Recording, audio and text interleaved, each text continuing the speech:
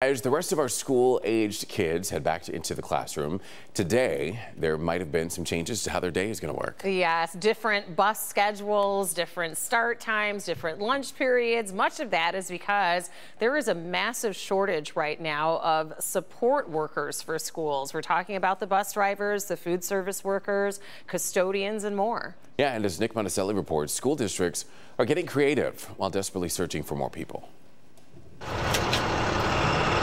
We check the oil, we check all our fluids, we make sure there's nothing leaking or broken.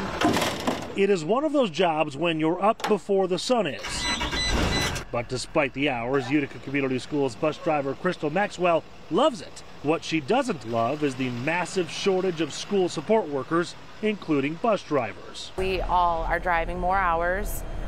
They changed the bell times so that we can get to and from every school. We're not just talking about bus drivers, though. All support staff, food service workers, custodians, parapros, the list continues. We'll keep a tight rein on it and make sure that, close eye to make sure that we're able to function as we move forward. This issue is not unique to Utica schools. It's a problem throughout Metro Detroit and the entire nation. It's a huge deal for us. Dr. Richard Macheski is the superintendent of Troy schools, where the biggest need is custodians.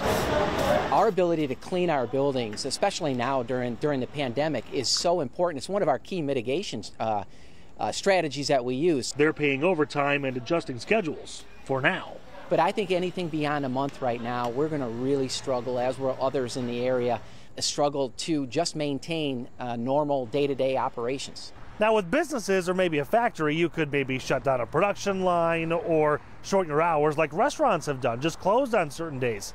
Schools, they can't do that. They've had to get creative. And we've also offered up opportunities, and many of our employees have taken advantage of it, of working in a different area of the organization. So you may be a bus driver in the morning, but at lunchtime you may be a cashier. The situation is so different, UCS hosted a job fair just for support staff positions, trying to attract new hires. It helped. 50 people applied. But what's challenging for all districts all over Metro Detroit is showing people how important these jobs really are. Many times the bus driver is the very first person and the very last person the child sees. And that makes it, sets the child's day.